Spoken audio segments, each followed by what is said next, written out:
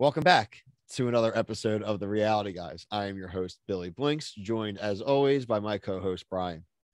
What's up? This is episode 27 of season 2 of the Reality Guys. We are here to cover, funny enough, episode 2 of Love Never Lies. That is a Netflix original that dropped a few weeks ago. It's originally a Spanish channel show. So we have to put the English subtitles and dub on, which I know Brian has a lot of comments on, and we will get to that.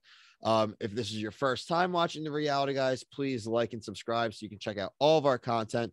You can recently see I went through and changed all the playlists. So every episode is in the playlist Reality Guys main episode. So if you just want to have all of our content running or go through everything, everything's in that playlist. But I did separate and do copies. So there's things that we mainly cover: the Bachelor and Bachelorette franchise, the Survivor franchise, Challenge, and then things like this, any miscellaneous shows. There will be a playlist now for Love Never Lies, but also the first impression bros, where we first saw this show, where we do our first live reactions of pilots of reality shows, or even just single episodes we want to check out, and we give recommendations on whether you should cover that or watch that show, further on.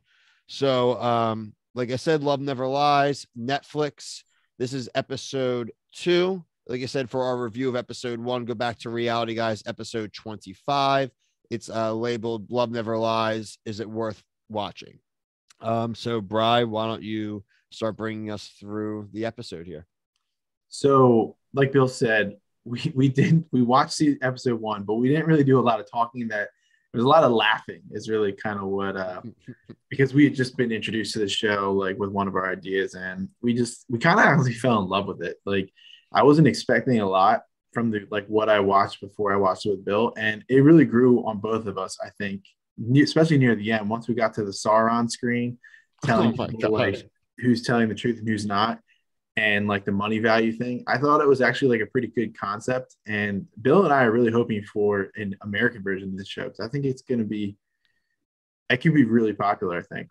I agree, Bri. I mean, it feeds on the whole reality TV dating thing, which America is super into, but there's also a big aspect of greed involved in this show, which, I was very surprised at the level of greed at some of the contestants here.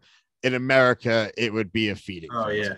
We're going to get a ton of like people pretending to be together, and then like they're like half together, but then when they see somebody sleeping with somebody else, then emotions will come out, which does happen on the show. Spoiler alert, I've watched this entire season today, so I've seen episode 2 so far, so I'm gonna do my best not to give anything away, and I it's fresh in my mind. So they kind of just like throw you in on episode 1, like, hey, this is what's gonna happen. They have a good preview, like this is what's gonna go on during the season. And episode 2, I didn't write down the name of the host, but she's a singer. The host. And God damn it, I'm mad that I don't remember. I'm gonna find it. Just kill time, Brian. So the host comes to the house. It's a beautiful villa, and is like, "Hey, everybody." Monica. Monica comes and she goes, "Hey, everybody. Half of you are gonna leave this villa." And once that happened on the show, Bill, I was like, "Let's go!" Like, I didn't know what they were gonna do. Like, we knew exes are like not targets, I guess, but like potential matches coming. But I actually liked it a lot more how they did it on this show, where it's like half go away, only that half gets to have the temptation, and the other people have to sit and kind of stew. And I think that really builds the tension and the drama of what happens at the end of the season, but especially on this episode, because like no one knows what's going on, and the people that get the guest think the other people are the guests, and it's just a trick. It's such a despicably amazing move on the part of the producers, an amazing twist to a trope that we've seen, and especially we've covered Temptation Island before. But the idea, at least with Temptation Island, you both get paired off with people right away, and there's singles and you have access. These poor bastards sitting in this studio in episode 2, having to watch and get nothing in return. I know you are going to say anything, but like, I know that when these people get to flip and get to do that, one, they're just going to be mad because they were pent up, but there's also the revenge factor revenge involved. Factor, sure. There's such a revenge factor involved that like this show is not set up to keep these people together. This is like, who's going to get money? Is there one couple that somehow survives? And like you said, is like a fake couple. And I'm all for it. I think it's a great twist. Yeah, it's such a good idea. And what I really liked about it, Bill, is it wasn't something that like I've seen before. Like you said, Temptation Island really is like I think the comp here of like how they're separated by villas and things like that. Yeah. But the way they chose who was coming to tempt the people, I thought was really smart. Like some of them, we have like a history with this person. Some of them are just like the compatibility they think could work out. And I thought they did a pretty good job with who they selected, because a lot of the guys that came to like tempt the girls, the guys immediately because they did a video where it's like they're wearing a mask and that guy's like, I know who that is. It's Elias. I know that guy. Elias got sussed out instantly. Yeah. And you're right. There is a very good mix. Yeah. And like, even like the one dude, I think his name is Daniel. He even calls out one of the guys who was just like, hey, that guy sang at my restaurant.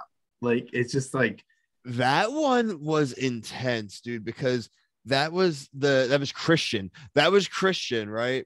Yeah, he's a singer. The guy that came was Christian. Yeah, instantly says that so Christian it says Paul is X, but I think he wasn't really. I wrote Paul as X, but it wasn't X. I think you find out. I wrote that in my like real time thinking that, but then the next note says he's a singer. I wrote he's a singer and a cuck. Yeah. But like, remember what I said in the episode 1. I said, because there's that cast member Christina, who I said is like the drunk aunt that everyone has, and you can't trust a Christina without an H. That dude is Christian without an H. It means you can't trust him either. Yeah, and I guess in America, like the style options of some of these people, I was not. Like it was, I'm not accustomed to seeing those things in America. Wouldn't you agree? No. Like a lot of, and I have no issues with it, but like a lot of tattoos. There's a lot of tattoos here, but like a lot of male piercings. A lot of piercings on this season. I'm gonna have to talk a Spanish thing, so I don't know if that's like a thing in Spain or whatever. But like, I'm gonna have to talk to one of my European friends and see if that's the case over there in all countries. But I do just like how you have some of these people that introduce themselves, like the girl Candy. Just basically all she said was that I'm a seducer. Yeah. Did you also like how they came in with the mask on of the people? I did. I thought what I liked more was later in the episode when there was the preview video where they were like a troll because they had the like the people that weren't theirs faces on. Like that was trolling. Right, and that's where I think the language, like this is those things where I think the language barrier kind of. They would be like, oh, I know that. Like, there's definitely like some slang in there, because I even noticed on the subtitles, they don't do, some of the curses don't make it. When they say the audible, oh God, I can't even, the translation, they have the curses there, but not on the text. On the subtitles, yeah. So I feel like we're missing I think we would like some of these interactions more with the slang of that area. I said to you in our chat before our recording of episode 26, which was the Bachelorette episode 6, I said that if I spoke Spanish, this would be my favorite reality show of all time. It would be, yeah. I kind of have to tend to agree. I got an ad for Duolingo on something I was using. It was like, should I pick it up and rewatch the show? Becoming bilingual has always been something that people like say is like a really good motivation, whether it's for business, for travel, just to expand your brain. But I may have finally found the one thing that makes me want to get a Rosetta Stone to be able to speak Spanish, and it's just to be able to watch Love Never Lies in its native tongue. And I think it's only this country that doesn't know more than one language as much. Obviously, because we're ignorant as shit. Yeah, but it's not going to stop me from watching the show because I love it. No. And the thing I also like, Bill, is the lie detector screen there wasn't one this episode. And since I watch it, it's not every episode, which I actually like. Like, it's kind of like a special event when the lie detector comes out. So you're talking about Sauron. Yeah, I'm talking about Sauron. Yeah. Yeah. Okay. Well, Sauron's not, Sauron's in the beginning of the first movie, kind of pops up here and there, and then really hard at the end. You know what I mean? Like, that's how it should work. Yeah. And I like that. I like it. It's a special event when this is going to happen, and it definitely threw everyone for a loop. Like a lot of the guys, like the guys weren't like. Remember when you're like you can pay to see a video of what happened? Yeah, the Pornhub Premium. Pornhub Premium, OnlyFans. Like you could watch your basic and then the premium, and like wasn't the guys were like I don't need to watch it, or was it the chicks? No, see, yeah. Well, they turned down. Well, no, they all wanted this. They all saw the premium version. Or was it? It was the other. It was the other thing. What was the thing they turned? They turned something down. Oh, earlier. right, to see who was under the mask. Yeah. And the 3,000. Yeah, the girls did and the guys didn't. It wasn't like all of them did it. It was only a select few. It was like half. I'm pretty sure it was the chicks. They were like, "Oh, I need to see who." You might be mixing yourself in the future already. Am I really?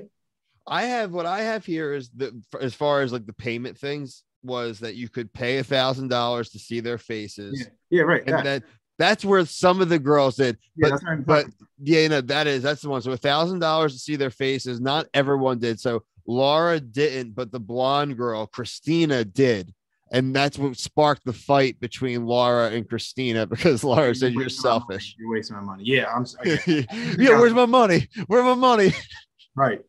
I'm really trying not to. No, you're good. No, you weren't wrong. It was just that it wasn't that all the girls turned it down. The girl Christina said she wanted to, and that's what got Laura triggered. And they've gotten that was the first confrontation over group money, which I'm sure there's more to come. Right. And another thing I do like is I like that they didn't split it guy versus girls. It's like 3 and 3. And I think that kind very of cool better bond between everybody. It's just these subtle little changes, man, that like everyone's always by gender, and it's just so refreshing to see it mixed up. And it's like I said, with these little add-ons like the money and the dynamic, and we'll get to more of the money thing in a second here. I think when we talk about the we said the premium version thing, and then even the how much money would they pay for a trailer. Yeah, right. Like of who is coming. It's just these little changes that really have made me a huge fan of the show. And like I said, you've seen the whole season. I am with the audience that we're watching right now. I'm 2 episodes in. So like I said, it's even the teases. I want to see that dynamic evolve. My question to you was, were you surprised that literally not one person turned down the premium video? I was a little surprised, but I guess like it's just like I feel like your emotions are probably running high. And the other thing we didn't mention, and I think you actually said this as a comment on when we were watching it live. A lot of these guys are scumbags. They're all they suck. The people that you think are good, they're really not. They all suck. Think about it. Yeah. So there's a select few that are like, as the season goes on, you're like, okay, like this person has good intentions, but I don't think a lot of them do. Half of them cheated on each other. They have all cheated on each other and lied right before the season started. So that's what's so good about reality TV is that like you do quickly forget that half of these people treat each other like shit. You just the shock and like the reactions, because it's how you would react. You got to remember, folks, like most of us watching this and Brian and I participating, like you're in regular relationships. You wouldn't go on one of these shows. You don't have old loves that you're still holding a candle for, right, like a thing or a light or a flame for, like whatever the goddamn phrase is. Point being is that like these people, most of them are like 22, 21. They shouldn't be on the show to begin with, but again, who cares if you break up? No, there's nothing like no cares. But that's why I love the show though, because we really shouldn't care. But the money part changes it, and the lie detector test changes it, and bringing in people's exes, it's just so goddamn juicy, dude. It's perfect cocktail. Something that Presley always says to me is like when we be watching Temptation Island, or would you do that on the show? I'd be like, first off, I wouldn't be on the show ever. Even if I was in a crappy relationship, I wouldn't be on TV acting a fool, me personally. But just need to add that in there after what you said, like, oh, we're in normal relationships. Like the question comes up, or there's a joke, and it's like I wouldn't even be on the show because I'd be uninteresting. I wouldn't be dealing with this crap. No way. No. Yeah, just good stuff. Anybody stick out to you like as a character that you really like are looking forward to like seeing how it goes? I want to see how far this Elias guy is willing to go. He's stated his intentions very clearly for, so like I need to see like, I mean, Catherine already looks like she's very swoopable. So we kind of seen that at the end of episode 2. They gave the implication that they went off into the bedroom together. They didn't show any kind of like sex or any kind of implication of that, but it does seem like she is very swoopable. I'm trying to think who else really. I mean, there's a lot of them that like I do enjoy, but like I said, it's more so that it's just like I want to see Laura. I want to see her revenge because she's just been the only one like really implying that like I just flip sides. Just wait till we flip sides. And I'm like, Yeah. because she just found out she got cheated on when she gave him an out apparently right before they got there, and he lied, and he was like, I thought that like he basically implied that he thought like he would find out worse things about her and like it would even out, but yeah, he's an idiot. Yeah, Laura is one of the ones that I still feel this way. Like she's the one that I think is like she actually didn't cheat. Like I didn't get that intention from her. Yeah. Off the reactions of episode 1 and episode 2. Like, what was she was the one. It's like he was like, oh, like the guy was flirting with her, but she was talking about math. Like, yeah. Like it was like that relationship is very weighted on because like Audrey, he reminds me of like when we were in college. Like he just yeah. out, he's trying to party, and that makes you question like why, like you said earlier, like why are you on this show when you're so young? Like so young, you're obviously kind of an F boy, dude. It doesn't mean you're a bad guy. You're young and like you're just like not gonna commit. You're not getting married, and like I mean, Laura's beautiful. I mean, she's like from all intents, like yeah, it would be a girl like you would date and be at that age and stuff too. But like at the end of the day, like he's flirty. Like it's just what it's gonna be. That was also Candy said that she was a lioness, and then that was the line of episode 2 was I don't know who says it, but it was one of the 2 gay guys goes, she's as ugly as a lioness. Yeah, that was funny. Yeah, I do. That was my line of the episode. Peanut gallery that they are just listening in on. That you could see everyone's private video. Yeah, I think it's really great because it takes away the element of having to go explain it. Like everyone saw it, we heard it. So and they all have comments. They're all so petty. It's great. Yeah, it's so good. So here's the thing. My issue with Audrey is like he's like, oh, I don't think Laura's fun. Just have you taken her out with you once? Like, are you just assuming that she's not fun, or like just he's such an asshole one time?